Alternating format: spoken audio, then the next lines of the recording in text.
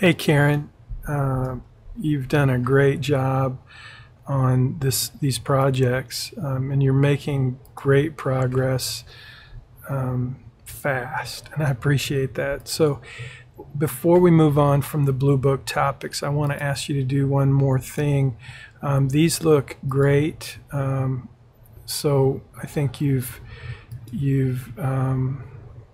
done a great job here, but there's one more step. So what I need you to do, you have these audio files, and not every file that you have will have an associated audio file, but many of them will. So for example, chosen by God. Let's just take these, and I'm going to highlight them, and I'm going to hit edit, copy, and then so chosen by God. And then I go into Bluebook topics and I find chosen. I'm looking for chosen. I'm not seeing chosen. Down, undone. So I'm looking for chosen because I want to paste those audio files into the same folder as chosen. So this is what I'm going to need done. So here we have chosen by God. So I'm going to open that folder. I'm going to hit edit. I'm going to paste 7 items. So now I have all of the audio files from chosen by God, day 1, day 5. So that's great. That gives me so the only thing I would do differently here is since we have 1, 2, 3, 4, 5, 6, 7 using the numerals instead of the words, if you could do the same thing here, just rename so that it's 1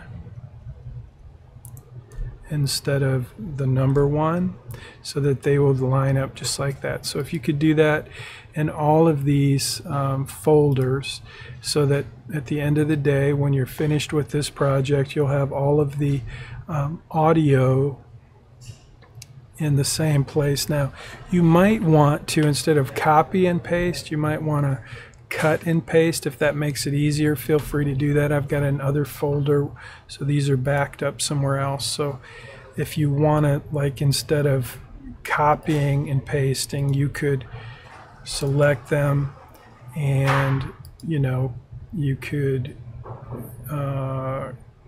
cut them. But whatever you want to do, you could go back and delete them if that's easier for you, so that you're making this list shorter. Again, remember that not every one of your files will have an audio file, so that's why I need you to go in and basically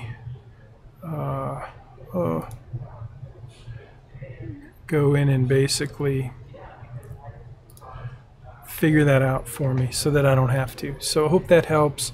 Sorry if this video was a little rambling, but that'll get you through this project. And then I have another project that I'll be showing you how to do soon, but I want to get this Blue Book project completely done before we move on to the next project. So thanks for your help. I'll see you soon.